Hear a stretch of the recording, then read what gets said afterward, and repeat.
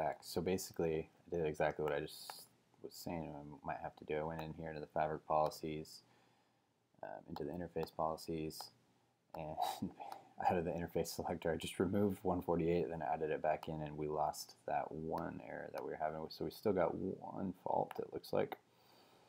So this is saying our bridge domain is monkeyed up. So we haven't gotten there. So we'll go ahead and handle that right now.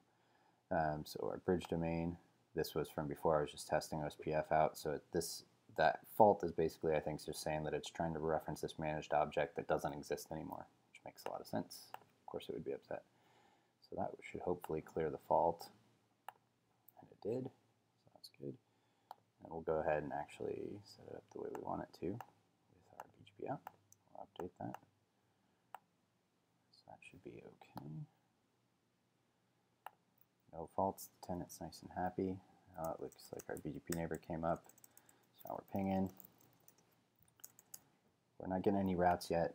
You can look here in the subnets for the thing, for the bridge domain. We can see that they're all public. So eventually they will get advertised. But right now there's nothing in this bridge domain to make them active.